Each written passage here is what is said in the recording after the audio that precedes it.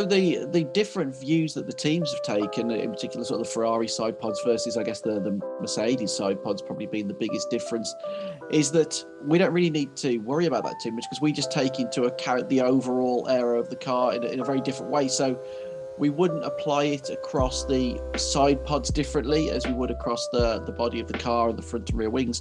So our philosophy and in that area is we are not aerodynamics engineers. We wouldn't be able to sort of focus on those specific, like minutiae of the differences on a Formula One car in that way.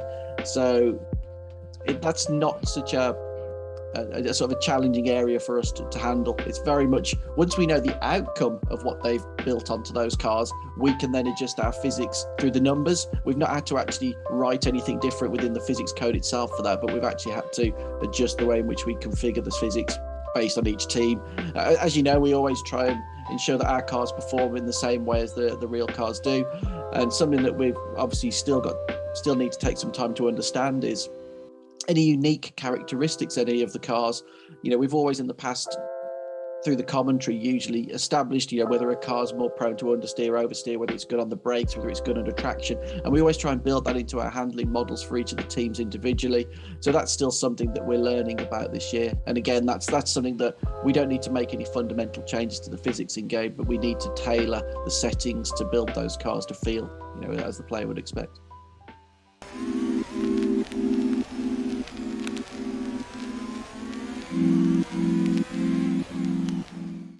I think it's not the most straightforward one to explain because some of the gain is naturally through what we were trying to do anyway to improve the handling model.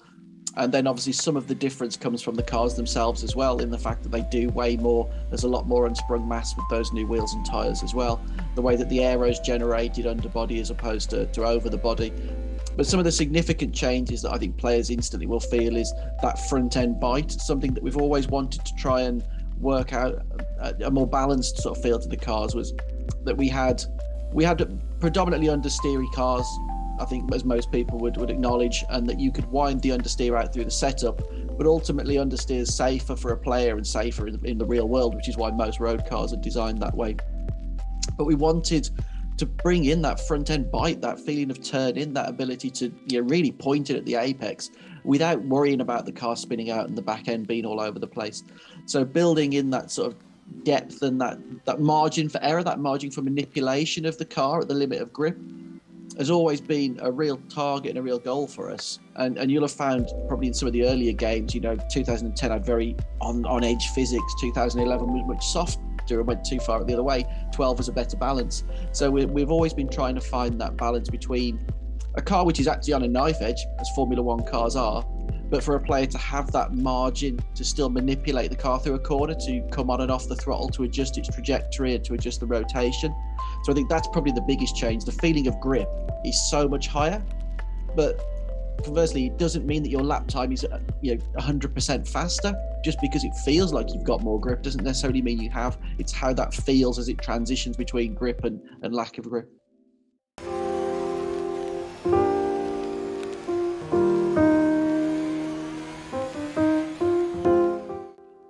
To be honest, no. It's very much always been it's always been a challenge for Formula One to make a car accessible. They're not known as the pinnacle of motorsport, driven by the absolute cream of the crop for no reason. And for us to want to recreate that in the game does mean that it makes it difficult for us to make them more accessible as well. And that's where it's been a very long-term approach for us to, we started out with the usual suite of assists that you expect in a racing game, traction control, ABS. And we've had to completely recalibrate the traction control this year again, because the cars with the different weight and the power delivery did cause our traction control from last year to not be as effective at that high end of the scale for the high traction control users. But then obviously bringing in things like the steering assist last year, bringing in the casual sort of the surfaces off the track and the auto reset to track. They're all part of a long-term plan to continually keep building upon our armory of things that we can use to make the game easier, but never compromising what we build in the base for the setup.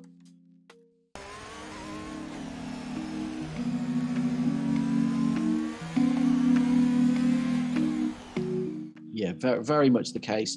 And as somebody asked in the questions yesterday, which was a really good question, was how does that work in terms of strategy and tyre wear and different compounds? And this was one of the reasons why we've never really tackled it in the past, because it is incredibly complicated and it does compromise that part of Formula One. You know, it does take away, to somebody who plays the game as I do, I relish the strategy elements, the tyre wear, which compounds are doing what. But for a player who wants to race a Formula One car around a track, who isn't into that sort of level of Formula One enthusiasm yet, or they're relatively new to it, and they just want the excitement of a Formula One car around a track they recognise, that's what adaptive AI will allow them to do. And as I say, the reason why we put in sort of 3 now versions of how the AI will perform is the ultra slow one, they are, to a player who can drive a car on a racing game, they're a hindrance, because they are going to be really, you know, allowing you to stay very close to them. Then we have the standard level of adaptive AI, which is for a player who can at least drive the car. They've at least got some concept of what they're doing, and it keeps them in the race. It keeps it, you know, close and exciting. And then to, you know, your average racing game player who wants more of a realistic Formula One experience, we obviously have the AI setting, as we've always had traditionally, with the scale between, obviously, you know, the 25% up to 110%. So it's very much a case of, if I was a professional racing game player and I set about playing the game with adaptive AI, I would probably damage my experience, because they would do things that I wouldn't expect them to do, which is go slower through certain corners, you know, not get on the throttle so readily. So it's very much an experience tailored to that end of the audience. Before we move on, have you subscribed to Racing Games yet? Just one click and you're on the Racing Games grid. Oh, and hit that notification bell too, so you never miss an upload. Alright, on with the video.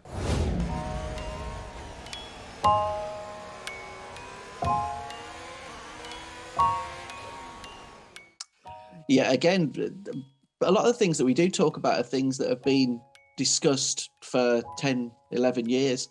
And if you think about back when we did 2010, 11, 12, we had locations in the paddock area and things like that. And there were regularly discussions around, well, living the life of an F1 driver, you know, F1, be the driver, live the life, and taglines like that we've had previously. Expand away from just the on-track experience, you know, and Drive to Survive really opened people's eyes to the lifestyle of a Formula One driver, the sort of places they live, the kinds of cars they drive. And we wanted to give the player the feeling of reward and expansion and gaining those cool areas and those cool things. And over the years, you know, we've talked about putting them in yachts, giving them private jets, giving them flats in Monaco and things like that. So while we didn't go quite to those extremes, it is a chance for the player to have their own personalized space in the game. It's also somewhere where over long term, you know, we can grow that space to showcase players' rewards and achievements within the game. We've added a real virtual trophy cabinet space in there, so you'll be able to see people's trophy cabinets and what they've acquired. If that's a space that you see when they're in the multiplayer lobby, for example, you'll see the supercars that they've won, again showcasing those cool items throughout there. And it gives us an opportunity to just bring other things into the game and to add other forms of progression. So to a Formula One purist, you need nothing more than a replication of a Formula One season. That is reward in itself, you know, to take part in a Formula One season and to go through from start to finish. But to some of the more emerging new casual players, you know, you need other things to keep you invested as well, other things to keep rewarding you along the way. And that's what we wanted to do with F1 Life. Give the player an area that they can personalize, give them an area that, you know, if you don't choose to engage with the clothing items for your character, so be it. You know, it's not for everyone. But there's a lot of people who will really enjoy that and will really find that, you know, creating a space that's theirs is important to them.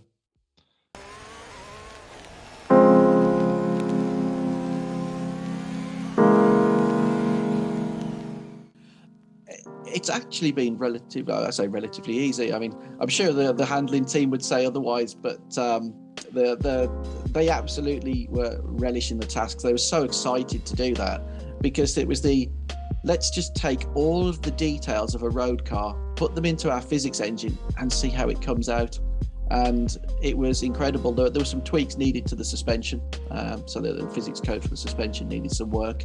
Over time, it had become very F1 specific in what it was trying to achieve, so there were some changes made there. The tyre model, obviously we use the same physics code, but the model that we use is very different in terms of, I mean, the obvious one being a Formula One car has something ridiculous like 1.5 to 3 degrees peak slip angle, and then a road car is 25, something like that. It's a huge amount compared. So that's one of the biggest changes, was in creating a tyre model that allowed for the accuracy and precision of a supercar, but also the fun and the ability to chuck it around and drift and really feel it moving around beneath you. So it was not as challenging as I think we thought it could have been, and it also really is it's another great way to continue evolving our physics tech as well.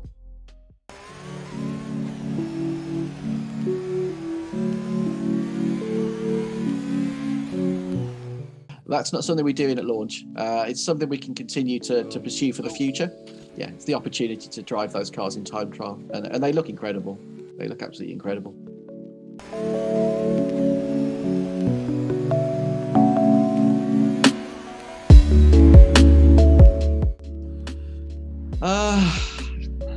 I'm not entirely sure how to answer this one, because the difficulty came from somewhere that nobody could ever foresee. So, completely honestly about this one, as I mentioned with VR, we've partnered with people this year to allow us to really grow the scale of the game. And the team we partnered with to do the crossplay work were located in the Ukraine. So something that we could never foresee, unfortunately, meant that that's going to take a little bit longer to deliver than we were expecting. And priority for us was ensuring that that team was safe and that everybody was well looked after, and that they obviously weren't worried about producing work for us, and that they were concerned. Yeah, we were concerned that they were all happy and healthy. They've been so great to work with, and they've wanted to make sure that they continue to deliver. And it's actually, in their opinion, really helped them that obviously we've supported them, but they've wanted to do work to take their mind off what was going on outside their windows. So that's where the challenges come from. Obviously, Formula One's also an incredibly complex game, and we focused on the areas where we see the biggest gain for this first implementation, which is, of course, in any of the social play. So if you want to create a lobby, you can invite any of your friends in, and also in the two-player career. I think that's those are the two main areas where cross-play will obviously be as the most beneficial in this year's game.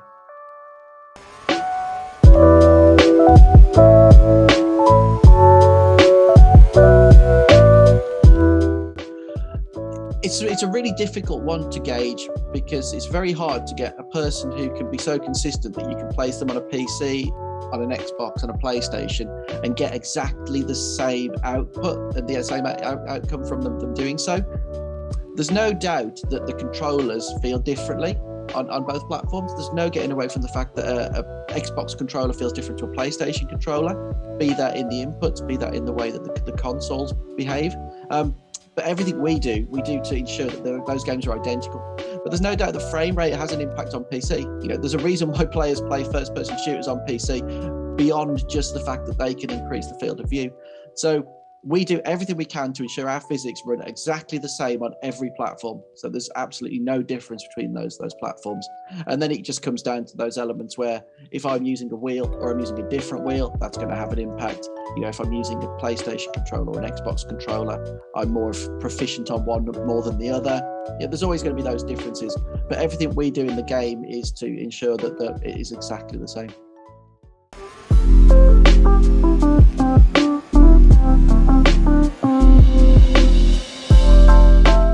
Yeah, it just comes down to being able to get solid reference. As soon as the circuits have got the CAD data for us, we can start work on those changes. And those are established circuits. I think Melbourne was probably one of the most interesting, because again, that's a street track that was changing. But I think that's the one that for me has had the biggest change. It really has changed the character of that track completely.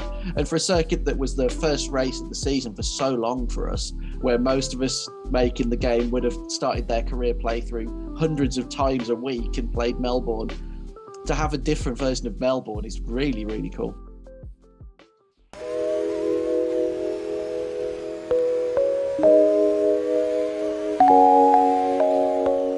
Say they are really well received every year, and Driver Career represents Formula One very, very accurately. My team puts you in a totally different position, and the ability to be able to play it out as you would as a team boss. Department events are those kinds of questions that come up to a driver or to a team boss that they need to come up with a response which has an outcome. What we wanted to do was take away. So something I didn't mention yesterday was we've removed Meet the Press, and we've repurposed some of the department events to actually bring in Meet the Press elements. So instead of being interviewed face to face in Meet the Press, they'll come through the press office. So it'll be a case of the press office need to know an answer to this question, and the way that the player responds will impact on team morale, will impact on how the team performance goes, will impact on potential sponsor goals. And then as you look into sort of how that works in my team, you're being asked from the perspective of, well, you're the team boss. Do you want to invest in this for the team? Do you want to take a risk that this won't break down? That license is going to expire. Do you think we can carry on running that particular software without a license? If it packs up, do we need to get, do we have to pay more to get that resolved? So it's giving that extra level of management elements to it in a relatively light and obviously a pros and cons way. It could be that if I decide to spend money on something in the short term, it's a bit of an expense, but it means long term everything goes well.